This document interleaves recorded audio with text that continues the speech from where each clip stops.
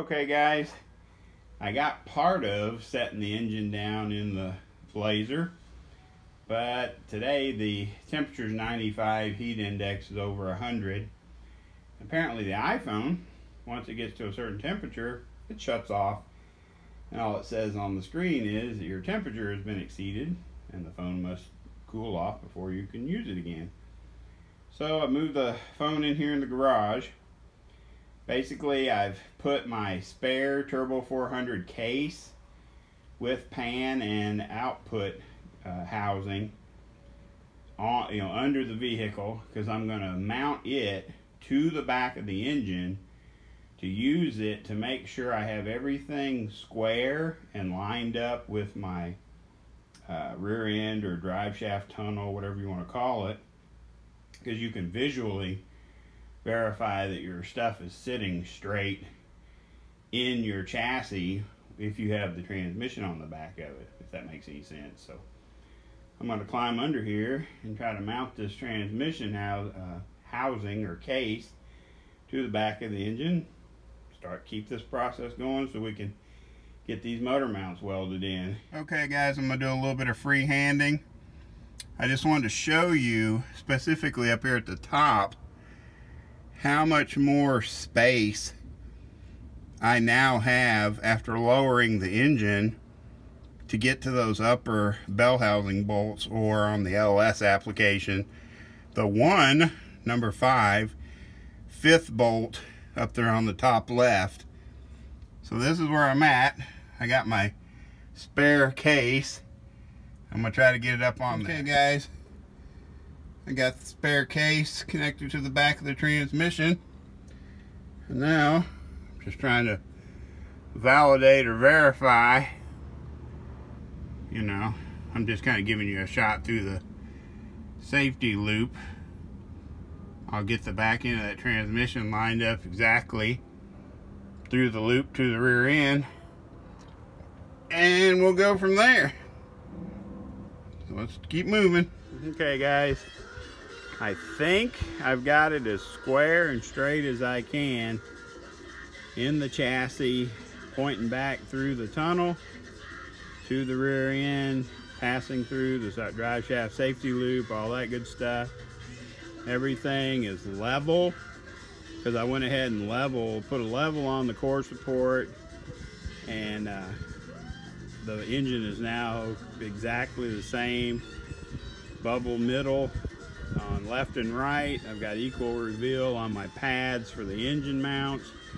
Even the, I don't know if you guys can see this, even the dampener is lined up straight across with the sway bar. Hopefully, I'm gonna have Richard's eyes look at it when he gets here. We gotta throw down a little bit of welding action. Sorry about the shaky camera work. I'm just trying to get a little bit of something recorded while I'm out here melting.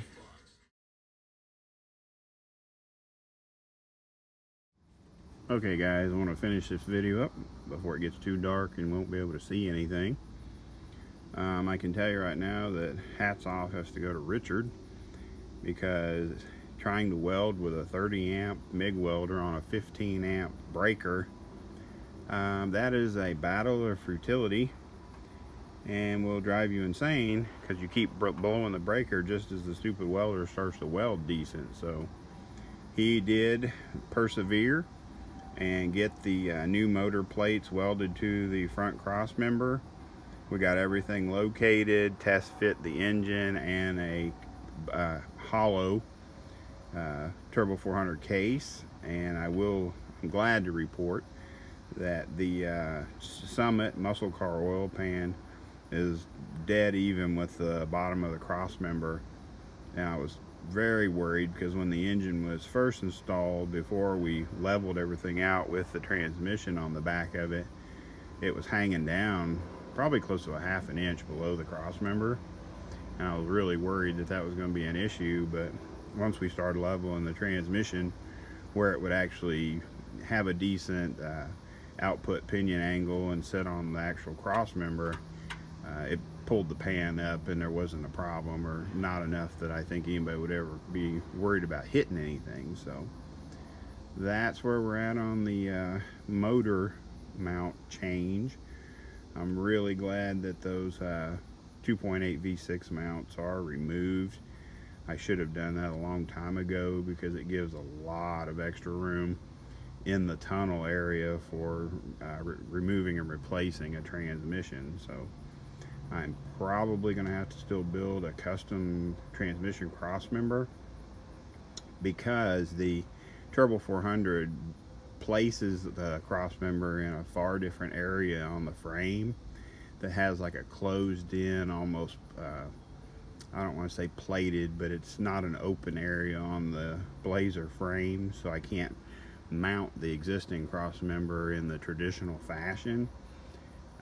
The traditional crossmember that I had that was modified was extremely heavy, so I don't know for sure if I'm going to bother with trying to modify the ends on it to work in the new location, or just buy a kit and build one. I don't know. I'm not for sure which way to turn right now. I know the cheap $50 kits you can get from Speedway, they don't come with the humps. They don't come with any provisions for exhaust pipes, and that's an added expense and concern, and different issues arise with trying to run the exhaust on this thing, and have could be a nightmare, and maybe the weight savings going to that tubular crossmember isn't worth it. So anyway, before it gets too dark, I wanted to wrap up this video about removing the V6 mounts, which lowered the engine, I would say, a good inch and a quarter. I can't wait to test fit the exhaust manifold, especially on the driver's side, to see if I gained any clearance or created any new issues with the steering shaft. So anyway, hopefully this is a little bit informative, and if you guys are doing a V8 swap on your S10, especially these first gen S10 frames and whatnot, hopefully this will help you out. Please like, subscribe, and share, and hit the little bell, and hit up the comments, because apparently YouTube has decided that the action and the amount of comments and replies you get directly affect how much they like you. Thanks for watching.